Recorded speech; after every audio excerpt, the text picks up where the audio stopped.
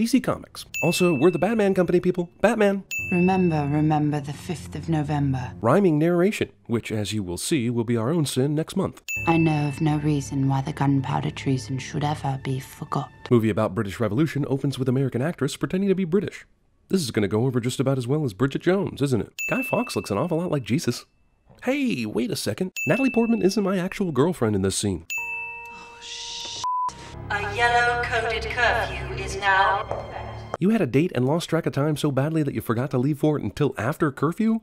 I know women take a long time to get ready, but Jesus. Hey, dark night, dark street, dark stranger, better go down this alley. Don't touch me! I don't know about the rest of you, but I would probably be pretty liberal with the pepper spray once two scary dudes threatened me. But Evie is way too nice to unleash the fury for some reason. Look, Willie, Kitty's got claws. That's racist. Boss, son up, if you're not the sorriest piece of arse in all of London, then you'll certainly be the sorest. Curfew cops are, by default, also rapists. The multiplying villainies of nature do swarm upon him. You know, the movie did take time to show us that V and Evie left at the same time from their apartments, so the timing isn't so coincidental, but London is a huge-ass place, so even if there's a smidge of coincidence here, it's worth sinning. Movie opens with a scene where V is basically Batman, protecting innocent civilians in alleys at night. But then the entire rest of the movie will go to great lengths to show he's only motivated by his own selfish revolutionary agenda, and not a nightly vigilante protecting the innocent.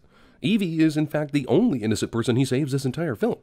Quite the coincidence, considering how much she factors into the ending. In view, a humble vaudevillian veteran, cast vicariously as both victim and villain. Movie works every V-word known to man into this speech except vagina. Also, anti-hero arrives and alliterates annoyingly to authenticate aptitude at alliteration. Voro? It means that I, like God, do not play with dice and do not believe in coincidence. Writers almost always write something like this when it comes to coincidences like this. I promise you it'll be like nothing you've ever seen, and afterwards you'll return home safely. Alright. Even if you're a crazy person in a mask, all you need to get a girl to go out with you is confidence. This sign shows curfew begins at 10:30, and Evie didn't even leave her house for her supposed date until 11 p.m. What a stupid human. Hey, we're terrified of our oppressive government, and there's a scary rapey curfew. But there's music playing, so let's all go outside. I guess it's a good thing there's a curfew, and only rapists will be killed by this building's demise. There might be other stray Natalie Portmans walking around too, but they knew about the curfew. Man, even the fireworks from an exploding building form into a V? This movie has a fetish. Today's 1984-style villain will be played by John Hurt, who actually was in the movie 1984, back in the year... well, I can't remember. This is probably not a coincidence, if this screenplay is to be believed. Okay, so this London society has cameras everywhere. The government knew Evie was with V last night. They knew she was captured by Fingerman just before that. Why haven't they already traced her steps all the way back to her apartment? Also, I guess after V destroyed the Bailey, he walked Evie home back through the dark alleys without running into any more Fingermen, and they didn't say another word to each other. You went to see Daddy Dietrich, didn't you? Yes, at 11 p.m. for some reason. Lead on a girl. You mean someone took the 5 minutes necessary to watch the surveillance cameras? I don't recall ever getting stood up by a more attractive woman. Well, maybe you should schedule dates to begin before curfew, huh? Only 8 hours late, fellas. Gotcha. Only 8 hours late, fellas. Also, how did they ID Evie from what was obviously grainy surveillance cam footage without finding out her job in the process?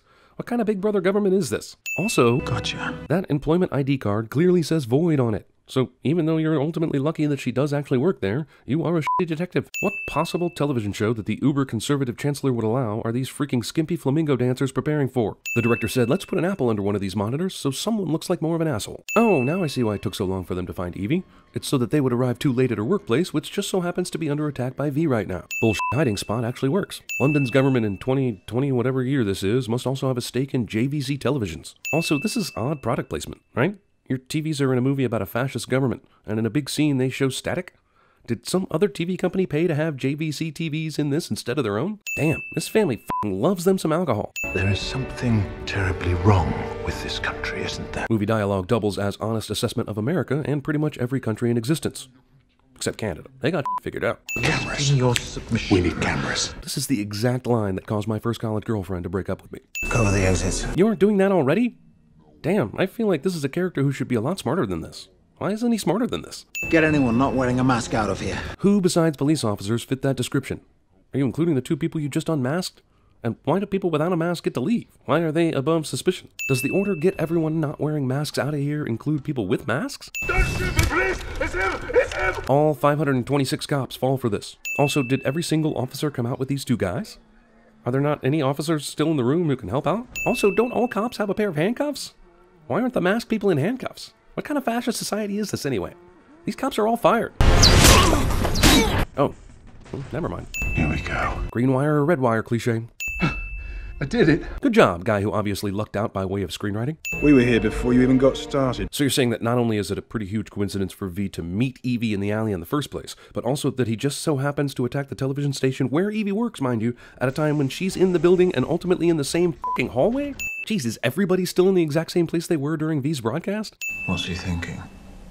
Is he considering leaving her? Weren't there cops outside the building? Didn't Finch tell this guy to cover the exits? How did V get out? Or are they saying that Finch told this one dude to cover all the exits? Either way, it's simple as shit. Also, let's not forget V had to carry Evie out of this building without anyone seeing him and basically stroll through London in broad daylight carrying an unconscious girl who was hot as fuck. Director had obvious disagreement with the prop master over the definition of enough books. I picked you up and carried you to the only place I knew you'd be safe. Here. To my home. By an intricate series of secret passageways and tunnels unspoiled by London's Big Brother camera network, I guess. We'll never know. Somehow the description of V as a terrorist is a major detail in cracking this case. The girl from Ipanema cliche. Your hands. Yes. Why is it better or easier for you to cook this egg toast stuff without your gloves on?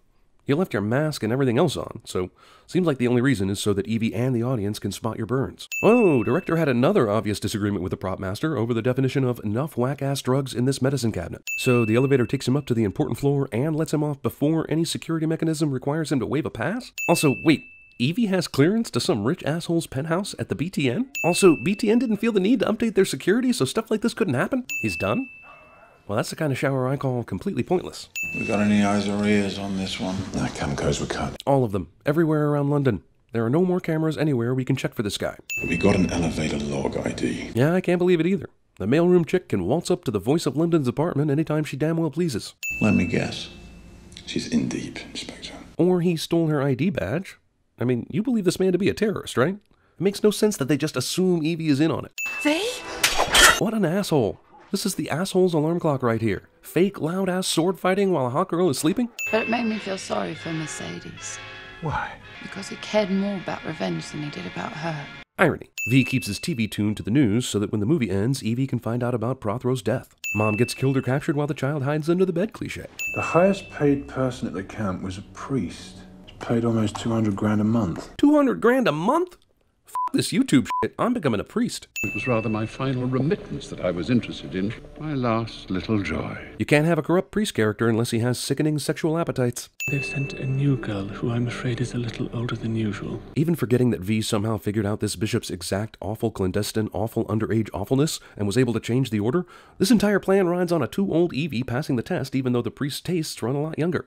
Your Grace. I love the confessional game. Tell me your sins. Anywhere but here, where the heart is. The Star Wars prequels. No strings attached. Those Thor movies. Is this gun hiding in a Bible inside the bishop's bedroom because he frequently needs to dispose of underage sex slaves? Or because the movie's plot needed it? Also, he point-blank misses. Anyone with a gun like this carved out in a Bible has better aim than this. I'm sorry, but Evie, you're dressed like a China doll hooker. The driver of the van definitely saw you. His loyalty is not in question.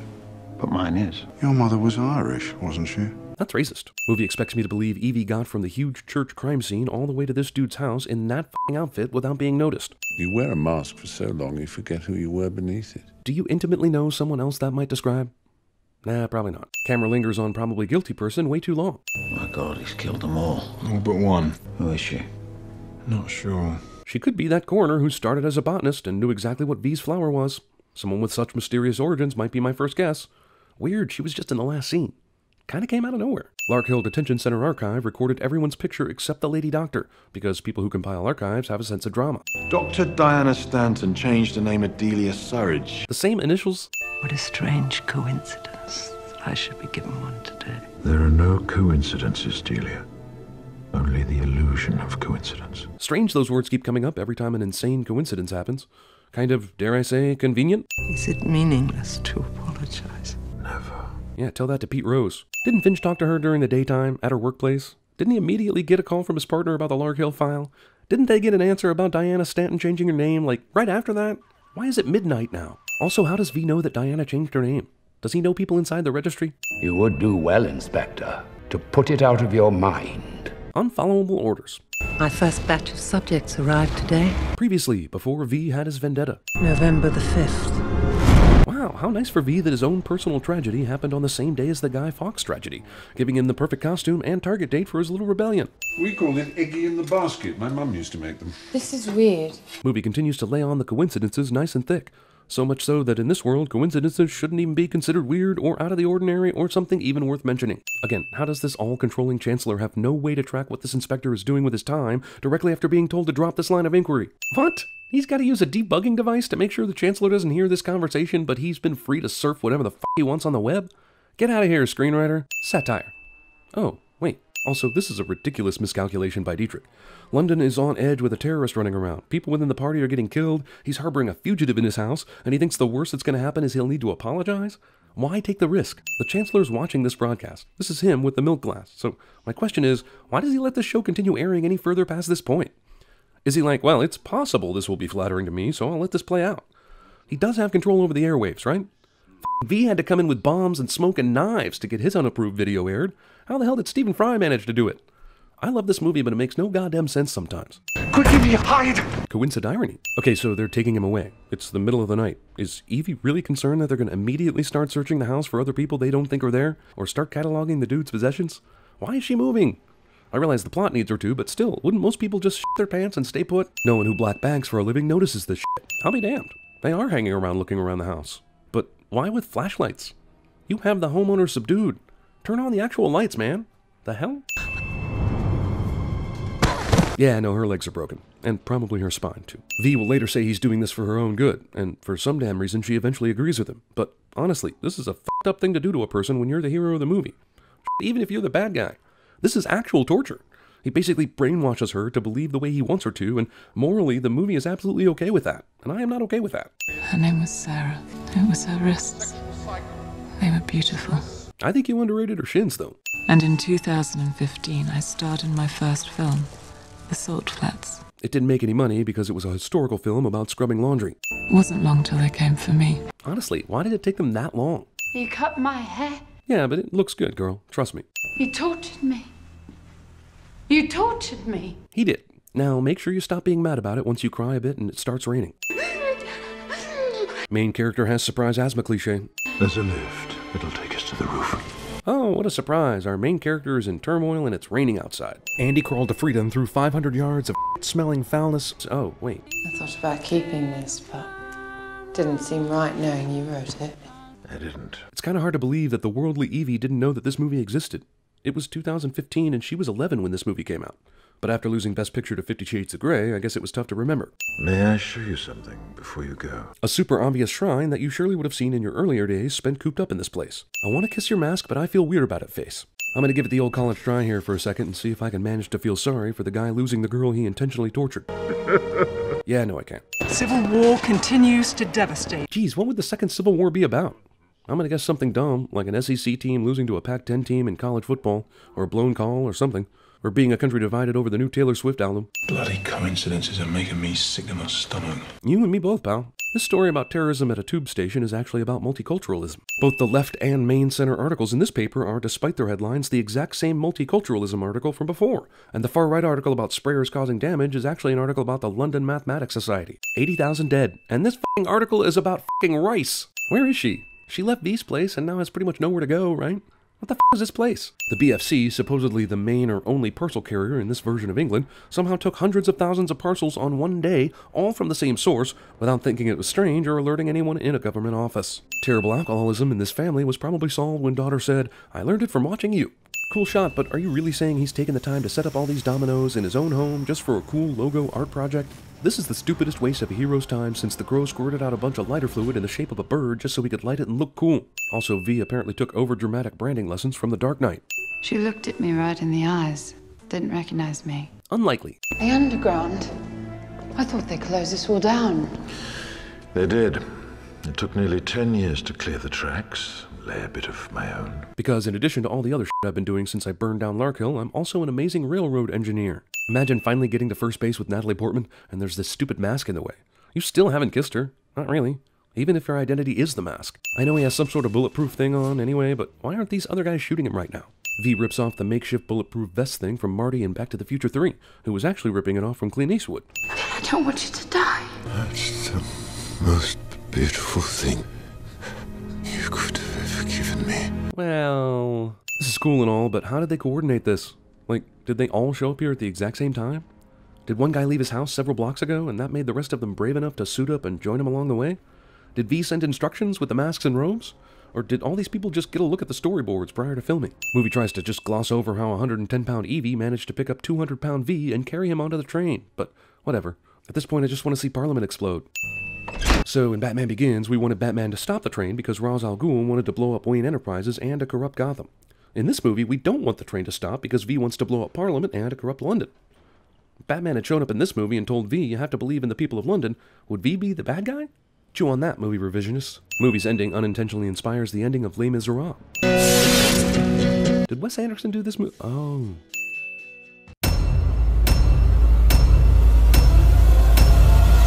Arrange a detail of 6 men and take her up behind the chemical shed and shoot her.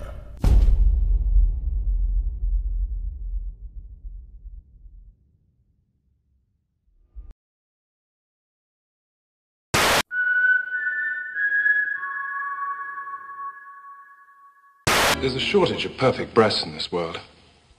Twould be a pity to damage yours. Look outside, Mummy! Look, Mummy. There's an airplane up in the sky.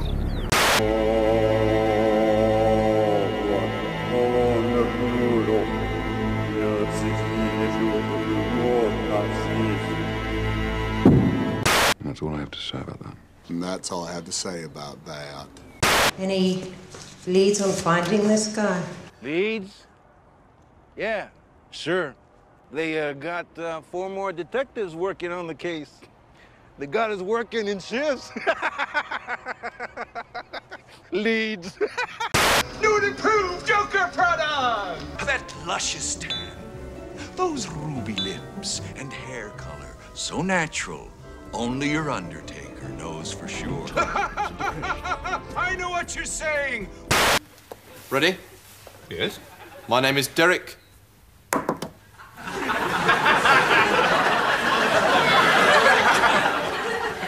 What are you doing?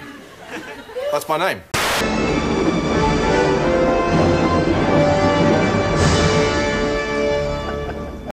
Now that's done with, it's time to have a look at your face.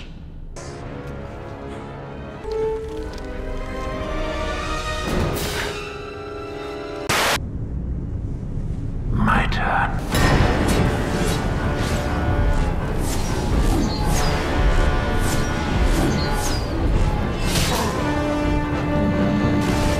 The Yule Ball has been a tradition of the Tri-Wizard Tournament since its inception. Now, place your right hand on my waist. Where? My waist. Be sure next mealtime to ask for your free Septuacentennial cupcake in a cup.